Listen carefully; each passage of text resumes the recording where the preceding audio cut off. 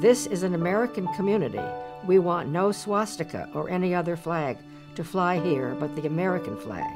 We want no part of this community devoted to teaching young Americans a philosophy that is contrary to ideals of democracy for which our people fought and for which we still stand today. And we want none of the irreligion of Nazism, nor do we want an element that will seek to disturb the business tranquility of this section. This is not exactly good ground for the Nazi idea.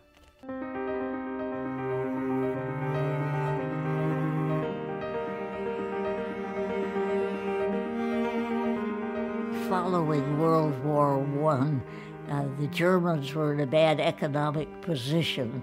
They couldn't rise economically, and so the Nazi group believed that the Germans were superior to every other group, and they were forming groups in the United States which were supposed to spread their influence as superior people.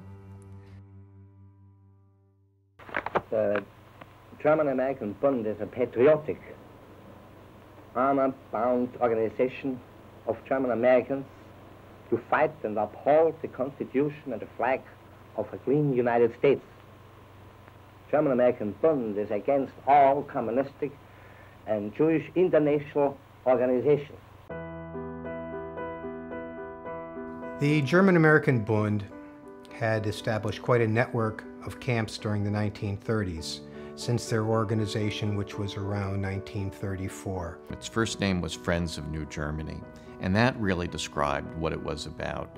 New Germany was Hitler's Germany, and this was an organization which sought to align itself and to promote the ideals of Hitler's Germany in America. They were trying to spread their influence around the world, as a matter of fact, not just the United States. The Bund had an enrollment process. In the enrollment process, one had to, quote-unquote, prove and verify that they were Aryan in order to be accepted into the Bund. Well, there were statements that came out of the Nazi Party headquarters in Germany that said that if you were German of origin, no matter where you lived in the world, you are still considered a German, and your first allegiance was to the Fuhrer and the Nazi Party in Germany.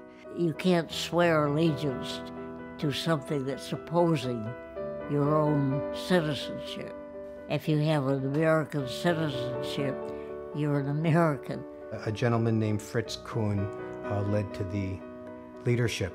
Kuhn set himself up as America's Führer. He was certainly well known as being one of the most public anti-Semites, bigots in the United States. I guess he was trying to make everybody a Nazi. Across the United States, Führer Kuhn has established 25 summer camps and drill grounds, where those German Americans who believe in Nazi teachings can imitate Hitler's mighty military machine. I found references to about 24 Bund camps that they had. They had several in New York, they had several in New Jersey, several in Pennsylvania, as far as California, Long Island, and the Chicago area. At the time, we know there were a lot of people in the United States who were Nazi sympathizers.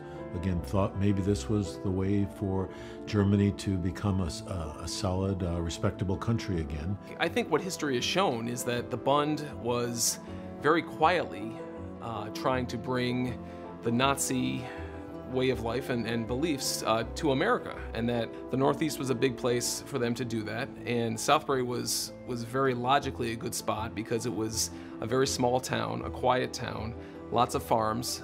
They knew that they could come and really be hidden. The Bund bought these acres of land in the Kettletown area. We have a deed that was actually dated September 25th, 1937, and it was a deed to Wolfgang T. Jung, who happened to be living in Stamford. And he was the one who purchased the property in the Kettletown area. When he bought the property, the people in town really didn't pay attention to it or notice that there was something curious going on. Wolfgang Jung, a Bund member. His purchasing it was sort of a surreptitious act. The Bund didn't want to put its name up on the property. They had somebody else purchase it. If you look at the property that they wanted to start the camp, it sits high on a hill, somewhat isolated, not very many neighbors, slightly south of town, but not that far to the merchants, and really, really close to a railroad station, which I think would be quite attractive to a group like this, particularly if they were interested in doing any military activities. The railroad station in Southbury stood over top of what was the village of Bullet Hill at that time. Now they call it Depot Hill Road. It would be the intersection of Depot Hill and Bullet Hill Road. If you could continue on that road today, if you didn't run into IBM, it would bring you right down into the heart of the Bund camp, not a half a mile away. So it really was an ideal spot. In some of the places where the Bund had their camps, they were hotbeds of very deep-seated, conservative and at times prejudiced opinions. And coming out here would be more of the same. They did not bet at all on what would happen. When Führer Kuhn, with plans drawn for a New England Nazi encampment, purchases a site in Connecticut, he meets unexpected opposition in a community long proud of its tolerance. Southbury, 1937, had a population of about 1,000 people. During the 19th century, the business center and the government center of town was really South Britain. By the 1930s, of course, it was the Depression, and things were pretty slow around here. Reverend Lindsay came here in 1929. His salary was $1,000 a year. And a lot of people were poor. A lot of the farmers did not have electricity at that point, and the kids went to one-room schoolhouses, including one right across from the church. So it was a quiet, rural community. I know my mother was very upset about a Bund camp being near the school. My mother kept wonderful records of what went on at the time. The article about an American Führer organizes an army is in here. And my dad wrote a cover letter to spread it around and get other people involved in knowing what was going on. What people got in their mailboxes was a flyer saying the Bund was in town and a piece documenting how Kuhn sought to become America's Führer. My father wanted people educated on any subject so that they could make up their own minds. That helped to create the stir, which then propels the story on to one of the great moments here in Southbury, which is the events which happened at the South Britain Congregational Church. Back there, the church was the center of people's lives. And in the 30s, remember, we're coming out of the Depression. A lot of people are still in the throes of the Depression. When the church got together and got talking about, life, it would make sense that they would talk about issues confronting the community. They were the leaders in thinking of whatnot, and all of us sort of followed their leadership. What they thought carried a lot of weight. Both Reverend Manley and Reverend Lindsay are Yale Divinity School alumni. I think that the education well equipped them. On the Sunday before Thanksgiving, Reverend Manley and Reverend Lindsay both spoke out against the Bund. I remember Reverend Lindsay as being a very kind, wonderful minister. He got along with everybody. I don't care what their religion was. He got along with everybody. I think if you read Lindsay's sermon, I think he saw it as an evil. And I'm sure, and I know Manley saw the same. And I think they tied it right back to the Nazi movement. These are from the newspaper about the Reverend Manley and Reverend Lindsay's sermons. And Reverend Manley, and I'll quote, "Democracy stands in danger of being crushed between communism and fascism. both of which are utterly opposed to democracy and Christian principles of love, liberty, and loyalty to God. This Nazi camp is planned as a training station for young Hitler youth who will stretch their hands in Nazi salute and Heil Hitler with all that it implies.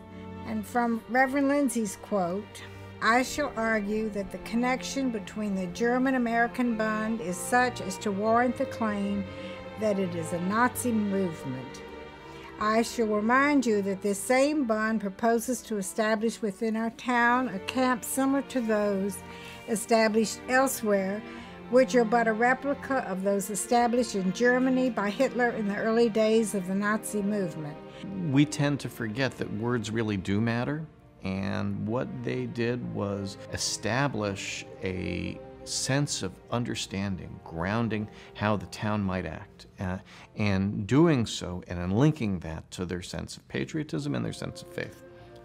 So it's an extraordinary act. This was also the same year that the land for the Southbury Training School was sold to the state of Connecticut, and that was a huge residential campus for developmentally disabled people.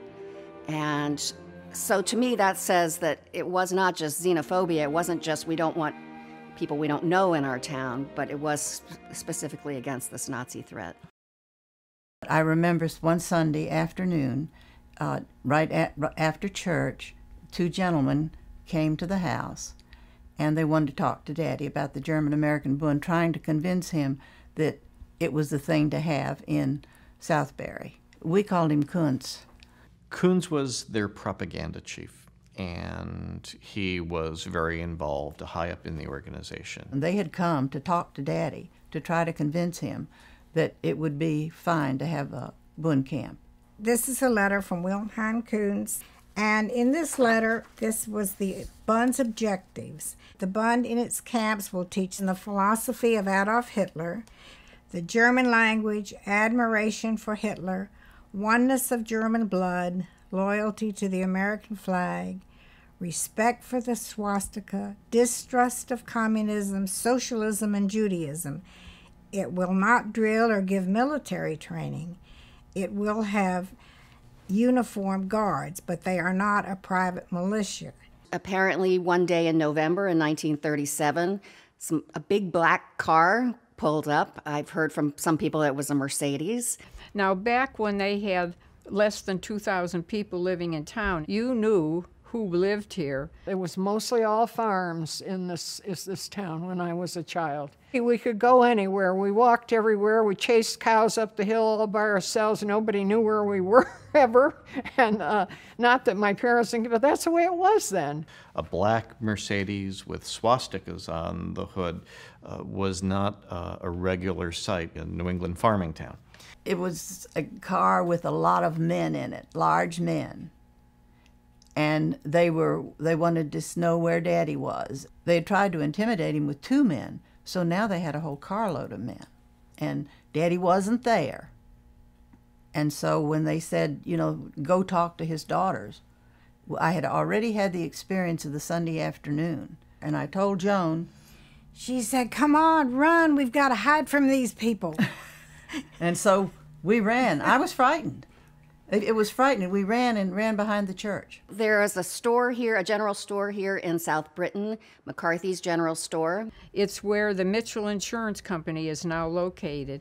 And they were placing orders for very large amounts of food that they were going to be needing to feed the ones that they thought would be coming there to work. Henry had said something about, you know, we got some bad characters coming into town. And they're in here buying nails and whatever. They went down to a gas station in Southbury, and apparently right at that gas station there was a reporter from the Waterbury Republican-American who recognized Fritz Kuhn, who was the head of the Nazi German-American Bund in the United States. So Mr. McCarthy then went directly to the first selectman, J. Edward Corr, and told him what was happening. And that's what started the whole process. And that's how the word got out. My mother was German, but she didn't want the Nazis in here building camp for guns and all that. Both pastors speak. Obviously, it had an effect, those words had an effect on their congregants that morning. That effect is amplified because it's front page news the next day in the newspapers. Among the things which the press sees in this story is, on the one hand, you have Nazis seen as an agent of a foreign government. On the other hand, you have the New England Yankee spirit. The Lewis family's been here since the 1600s. And this house right here was the original old homestead. These were small town Yankees, and people in small towns are like that. They know the people around them, and they are related to a whole lot of them. And so any people coming in to take over anything, they just naturally don't, it doesn't appeal to them. They're not going to stand for it. They're thick-headed. So on the Tuesday, then, after the Sunday sermon, they had a meeting at the town hall, which was in South Britain at the time. It's a very small building still there. The crowd that was there was so large they were not able to fit into the room that they had in the town hall for town meetings. This was South Britain Road, and it was a dirt road. The Mitchell Story was the hangout. That's what this place was known as. That brown house right there, that was the Reverend Lindsay's house. Our yard was right across the street. I remember them walking from the town hall up to the church. They just walked up the dirt road. They didn't have to worry about anything, maybe a horse or two. And I remember the great crowd of people, and I remember them walking up, and they said they're going up to the church because there's not room enough for everybody.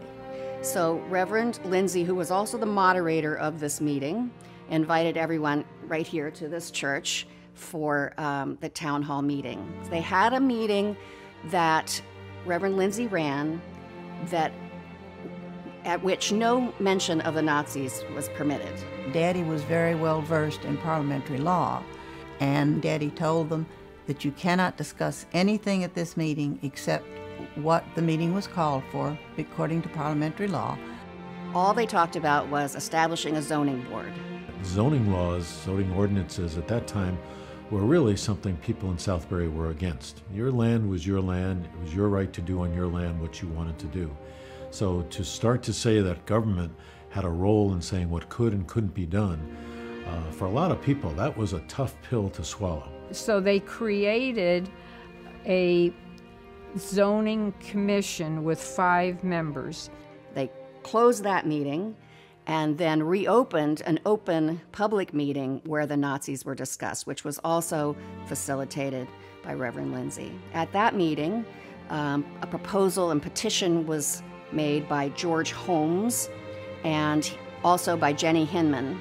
Everybody called her Miss Jenny around town, so she was sort of well known, I think. She was a direct descendant of Colonel Benjamin Hinman, the Revolutionary soldier. She is a daughter of the American Revolution and a daughter of the Cincinnati. There were a lot of strong characters all down through the line. There were a lot of stories about Hinmans from start to finish, and many of them were feisty like that. She was a dominating force, but there would be no doubt in my mind that she would be very effective at a meeting like that. Mr. Holmes was active in this, and he got involved in a lot of, he wasn't a great political man, but he got involved in any discrepancies in the town. He was very active in that. I know my father was very upset. Who wouldn't be? Because my father was always flying the flag. And like I say, he was very bright, as my father was, and they would converse about things. We have no quarrel with what we term the older order of German people. But we do object, and we do protest against the insidious, treacherous activities of Nazi agents masquerading as American citizens. Those petitions are to President Roosevelt, and it's another defining moment for the town and for the townspeople to affix their names to a document in which they are committing themselves on record to sharing the revulsion to the prejudice which the Bund represents. Mr. Chairman, 2 of my great-great-grandfathers and 4 of my great-grandfathers fought for liberty. So did the other people of this town. I call upon all of you here to keep the Nazis out.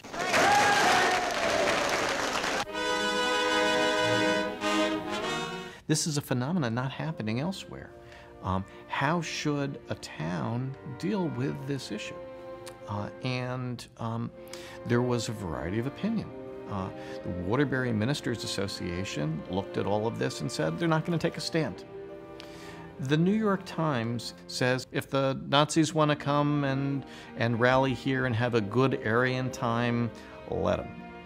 The people of Southbury saw that there was something far more pernicious. I don't think it was just Southbury. I think it was widespread around the whole country that there was real patriotism and love of country, and there was not all this polarization and division that we have now, and you elected people to go to Congress and they actually accomplished something. Southbury adopts zoning, town folks assail Nazi camp, crowd packs church, resolutions passed, meeting ends with prayer and singing of Star Spangled Banner. The zoning laws were going to take a few weeks, if not longer, to actually implement.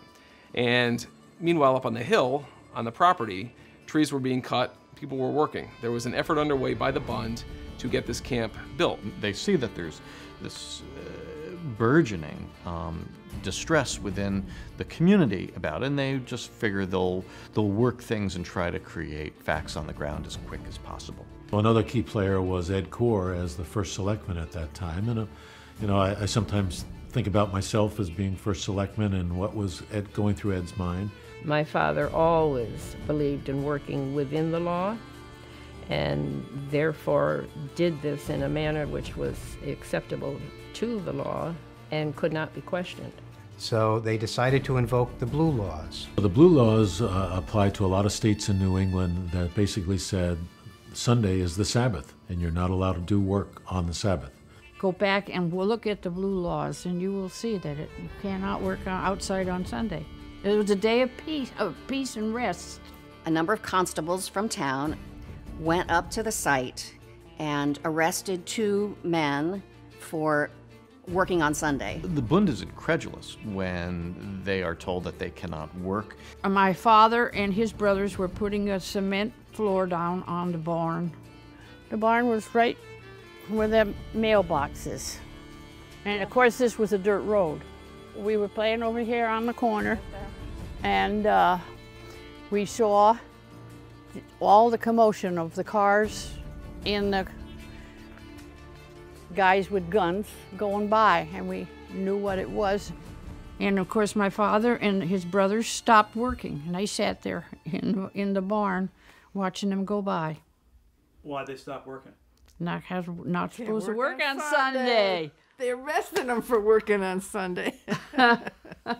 They brought them down to be arraigned by the judge, Judge Hickok. So they took them to the judge's house, but the judge wasn't there. They had to go find the judge, who was working in his garage. He and his father didn't observe Sunday.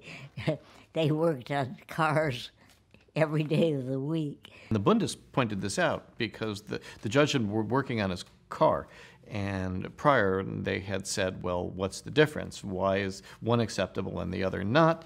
And he said that the judge said he had a legal exception. The charges were dismissed, supposedly on the advice of a lawyer in town, Basil Bass. One theory is that the whole thing was really designed to prevent them from working during this time when the zoning regulations were being put together, so that if they couldn't erect a structure, they still would be under the zoning laws. So it was just a delaying tactic. Albert Aston was chosen by Ed Core and approved to be the head of the zoning committee that would write the ordinances which would establish the permanent commission. I like to believe that he actually met in this home where I live today and had other members of the commission sit around and say, how do you want to handle this? And what should we do and what should we propose? In December 14th of 1937, they had another special town meeting, and that was for the people to adopt the regulations that they had been able to put together. In those zoning regulations, it's very clear that the Bund was somewhere in people's minds. These are the original zoning regulations of the town of Southbury. So the thing of real significance is number 9 here. The military training or drilling with or without arms except by the legally constituted armed forces of the United States. No military activity was to be allowed. And if you think that that was one of the reasons why the Bund changed their mind and abandoned the thing, it makes you question what their true motives were, if it was for hunting and fishing or for other things. Probably 35, 40 years since I've been in the woods there. We used to hunt all over this whole area through here, and when we came through here, my dad pointed out that this was where the German Bund camp was. And he showed me how they cut the cedars off, everything, and he showed me this fireplace over here and told me that that's where the main part of it was. This was the front of it right here. This is more here. And this is where they were when they came and picked them up for their violations. It might have been different if they got a foothold, but I guess they didn't waste any time. Yeah, I think they saw the resolve of the town of Southbury. This was not going to happen. And, you know, yeah, they could have fought it. But that also would have put them in a position where it would have become even more public. And I'm not sure in 1937 that the Bund movement wanted to be as public. There were newspapers that were already showing that this group was, you know, trying to bring their beliefs to this small little town, and the small little town in Connecticut was saying, no, we don't want that. Within about a month's time, Southbury had gone from not having, you know, much knowledge of probably this organization to being the only community in the United States that we know of to actually expel them. Southbury said no. You know, that was it. I mean, as simple as it is, Southbury said no. If there were a similar group that were to come in today and attempt to build a camp here, I think the town would now, especially as we brought this to the fore, would remember that this happened before. I would hope that it would be courageous and considerate as well.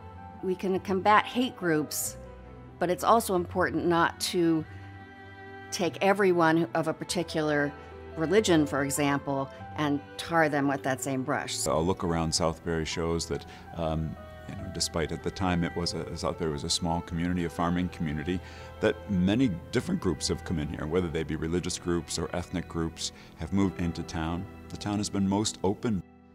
Should they have allowed them to practice their free speech? They saw that this was a lot more than free speech. Well, your freedom of speech and freedom of religion has to stop at the point where it infringes on other freedoms. And the welfare of the total people is more important than pushing your particular desire for freedom. They didn't want to follow the direction of the Bund, which is to create a Nazi version in America. They didn't want totalitarianism.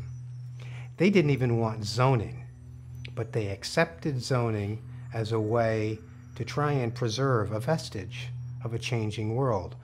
Freedoms meet each other and oppose each other, and therefore you can't say freedom is endless. During this time, my father was sent a lot of letters, and my sister has one to read from people who had had personal experience in Germany. We can't put our names on these letters because our family back in Germany will suffer. I read with much pleasure and understanding of your courageous stand against the invasion of the murderous Nazis. My father, God bless his soul, was a Protestant minister in Frankfurt, Germany. He was brutally thrown into a concentration camp. Two sisters, 15 and 17 years old, were taken by the stormtrooper officers' barracks to satisfy their degenerate, bestial desires. Such news you never get outside of Germany, but it is true. It is the fate of all daughters whose parents do not bow to the pervert Hitler. My young brother, 9 years old, I never saw again. There are many good, honest Germans here who swear allegiance to the United States, not to Hitler. We have to meet in secret. Every Nazi in America has to sign and swear to bear arms against U.S. for Hitler. Warn your friends in other parts of your state, Connecticut, not to let the Nazis gain a foothold. It will mean the beginning of the end. My dear Reverend, holiday greetings from the sons and daughters of the true Germany for life, liberty, and the pursuit of happiness. Please do not mention my name to anybody. My life would not last long. And then Daddy has scratched out his name on the letter. If you were a citizen of the United States, you couldn't very well be a citizen of Nazi Germany. And that's definitely a step in history because it hadn't really been considered before. It's just exciting to know that an important part of U.S. history took part in this community. Obviously, World War II starts in 1939. Death camps, Auschwitz, 6 million Jews died, millions upon millions of people died. In that at a time where others were still, hadn't come to terms with what Nazism, the German government, the German-American Bund so fully represented, Southbury had already intuited this. And so that's the remarkable part of the story, is what Southbury was doing in 1937. Knowing if you're on the right side of history is one of the things that we all have to keep asking ourselves. You're never always working with perfect information, and sometimes you have to go with your gut to say what's right here and what's wrong. We all are faced with that challenge. Now, it's always nice when you look back in hindsight and say we were right. But the important thing we all have to do is use our moral convictions to say, you know, I've got to make a stand. In 1937, the people of Southbury made a stand. They were right. I think we should celebrate that. I have been so captured by this story and am so proud to be a pastor in this church where this really blossomed, where this happened, in this very room. These people were patriots, really, by historical inheritance and attitude, don't you think, in this town? It was that kind of a town. I think they're the ones who saved Southbury in many respects. Truthfully, I believe Southbury is better for his being here. Yes. I'm very proud of my father to have been involved in this, and that they all worked together and accomplished this. And I'm very proud of that, and I think it's a fine moment in American history. You can stand up, you can say no to hate, and if you have the opportunity, you should do it, because not just because you'll be the only community, but you'll be part of a whole group of communities that'll say no. Nobody else did it. We were so with it, maybe, you know? As a Jew, saying thank you, it also, for me, reminds me that I have an obligation too. Not only to say thank you, but to live in the same manner as they lived, so that when we see prejudice and we see bigotry, we're going to give it no quarter, just as they gave it no quarter. Well, Abraham Lincoln put it of the people, by the people, and for the people. That was an entirely new concept of citizenship. And therefore, it's part of a very big place in history.